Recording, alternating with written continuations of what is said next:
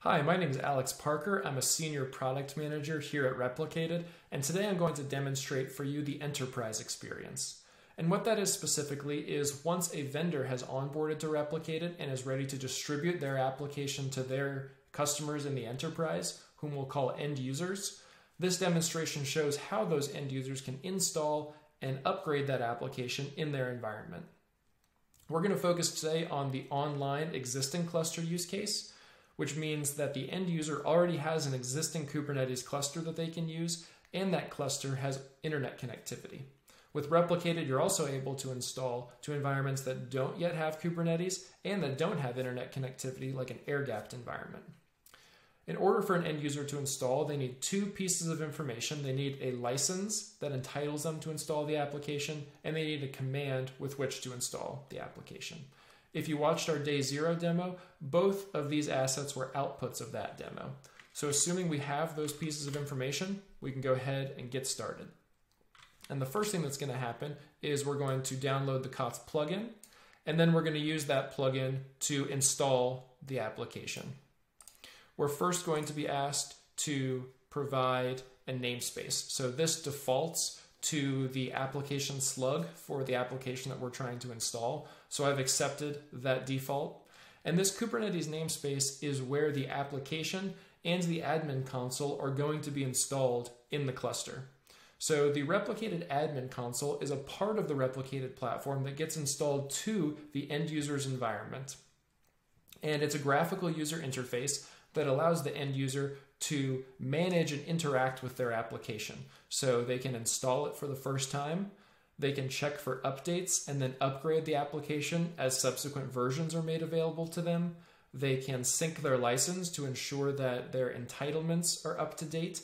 And as we'll see shortly, there's a lot more that you can do with the admin console as well.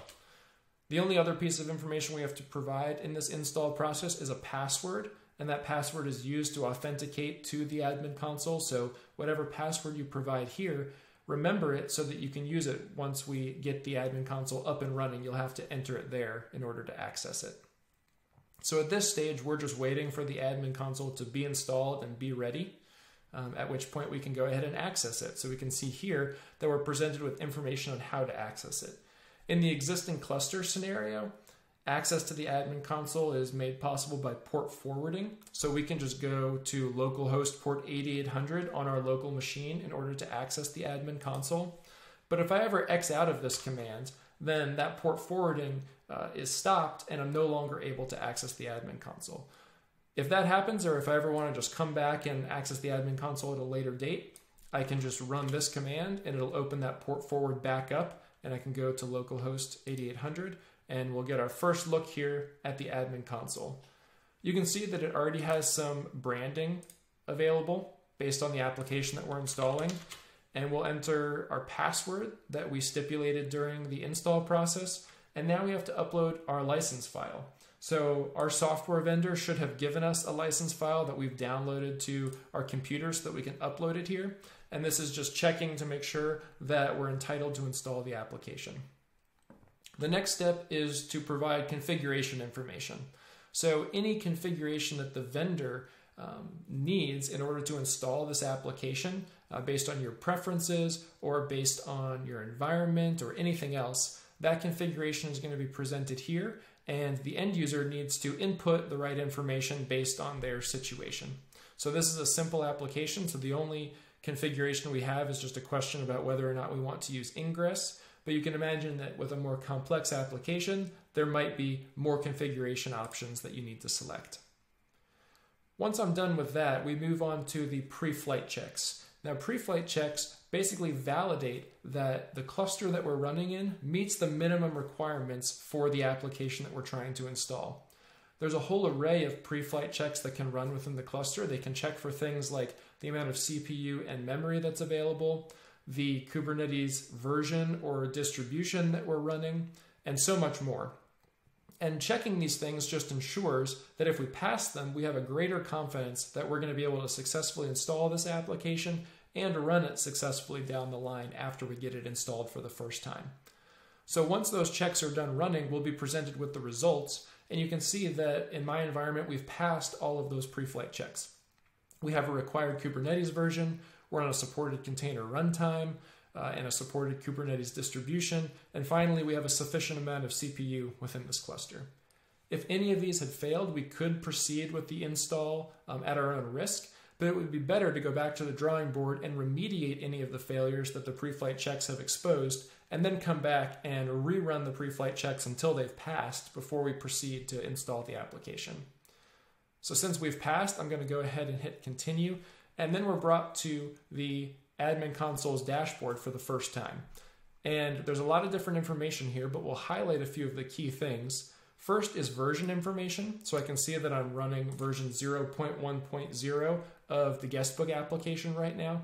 And I could also look at the history, the version history, so I could see all of the versions that have been made available to me over time. Obviously, since I just installed this, I have the one version here, but over time, there would be other versions that were made available in that version history. I can also see some basic information about my license, such as when it expires, as well as information about the application. So I can see here that the application is ready, it's up and running, which means that I can go ahead and access the guestbook. So this is just a simple guestbook, so I can leave a nice message here.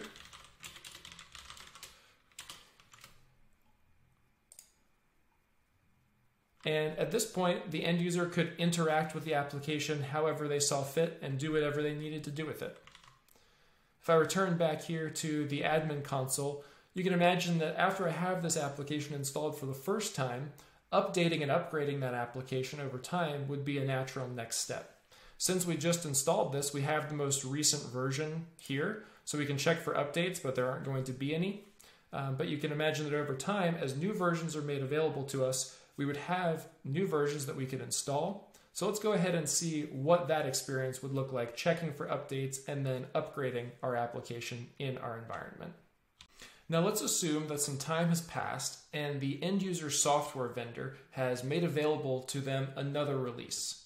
How can that end user go about checking for that update, making sure that they're happy with it, and then go ahead and deploy that update into their environment?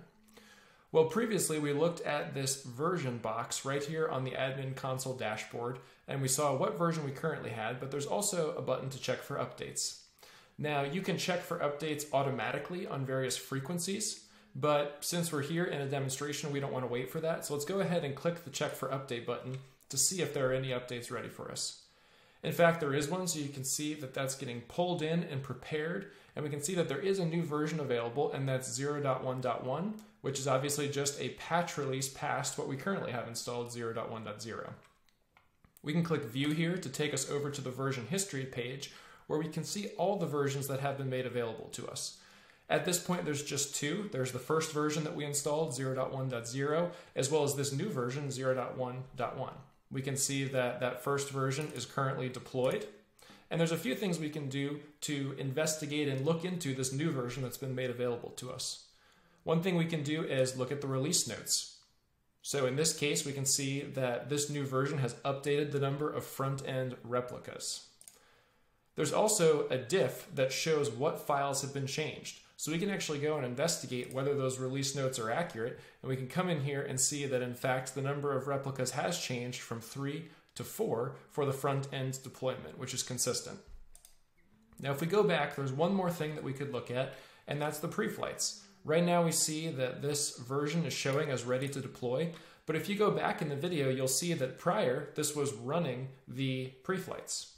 Now maybe those preflights have changed since the last version of this app was installed. Maybe the requirements are different, or maybe they're the same. But either way, when new versions are pulled in, those preflights are run to make sure that your environment is still ready for this application and meets those minimum requirements. So we can come in here and look and see that my environment is still satisfactory. And so in light of all of this, if I as an end user am satisfied and confident and ready to update to this new version, I can go ahead and click the deploy button and confirm that, and go ahead and get this deployment kicked off to upgrade to version 0.1.1 in this environment. Now, since it's a small change, this happened pretty quickly. We can see that the current version is now 0.1.1, and that version is deployed successfully. Now, normally we could finish right here, but for the sake of this demonstration, let's dig in and make sure that that change actually did take effect. So we can go over to the command line and use cube control to investigate the front-end deployment and make sure that the number of replicas did in fact change from 3 to 4. So let's go here and we can get the deployments within this namespace.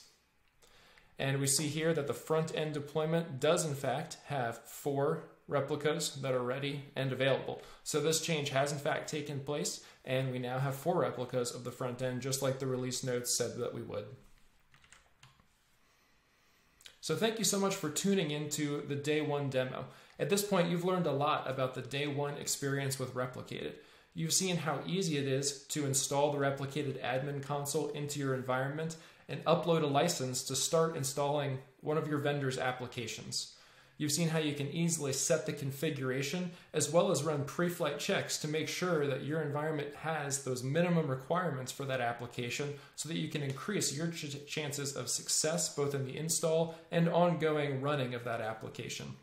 You've also gotten a look at the admin console and seen all sorts of different things that you can do there to manage that application.